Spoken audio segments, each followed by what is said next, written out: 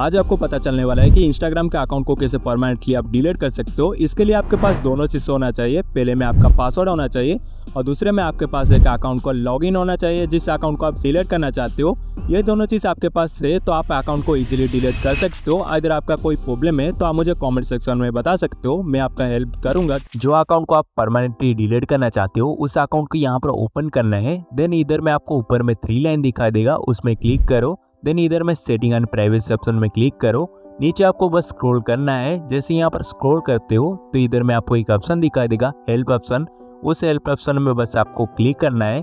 Help option में click करने के बाद आपके सामने बहुत ऑप्शन दिखने के लिए मिल जाता है, लेकिन यहाँ पर आपको 4 नंबर में जो ऑप्शन आपको दिखाई देगा हेल्प सेंटर, उस हेल्प सेंटर ऑप्शन में आपको क्लिक करना है। इतना ही कुछ करने के बाद आपके सामने कुछ इस तरफ से पेज लोड होता है। तो इधर में आपको क्या करना पड़ेगा, ऊपर में आपको 3 लाइन दिखाई देगा, उसमें आपको क्लिक करना है।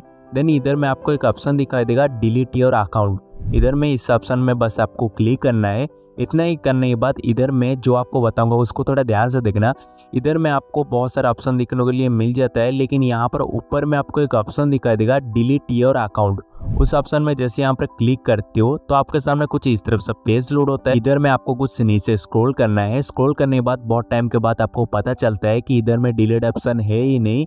तो इस प्रॉब्लम को सॉल्व करने के लिए आपको ऊपर में आपको एक ऑप्शन दिखाई देगा एंड्रॉइड ऐप हेल्प। उस ऑप्शन में जैसे यहाँ पर क्लिक करते हो तो आपके सामने बहुत सारे ऑप्शन दिखने के लिए मिल जाता है, लेकिन यहाँ पर आपको एक ऑप्शन में क्लिक करना है मोबाइल ब्राउजर हेल्प। उस ऑप्शन में जैसे यहाँ पर क्लिक करते हो तो आपको बस यहाँ पर नीचे कुछ स्क्रॉल करना है। स्क्रॉल करने के बाद इधर में आपको डिलीट योर अकाउंट ऑप्शन का एक ऑप्शन आपको दिखेगा ब्लू कलर का। उस ऑप्शन में जैसे यहाँ पर क्लिक करते हो तो आपका जो डिलीट योर अकाउंट का पेज कुछ ओपन हो जाता है। पेज यहाँ पर अच्छे तरीके से खोलने के बाद यहाँ पर इंस्टाग्राम आपको रीजन पूछ रहा है कि किस वजह से आप इंस्टाग्राम के अकाउंट को डिलीट करना चाहते हो।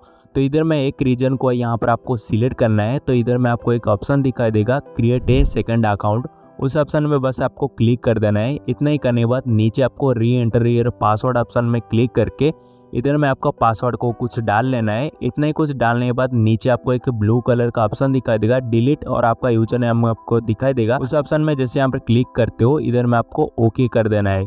जैसे यहाँ पर ओके कर देते हो आपका अकाउंट 1 सेकंड के अंदर परमानेंटली इंस्टाग्राम के अंदर गायब हो जाएगा, मतलब डिलीट हो जाएगा परमानेंटली।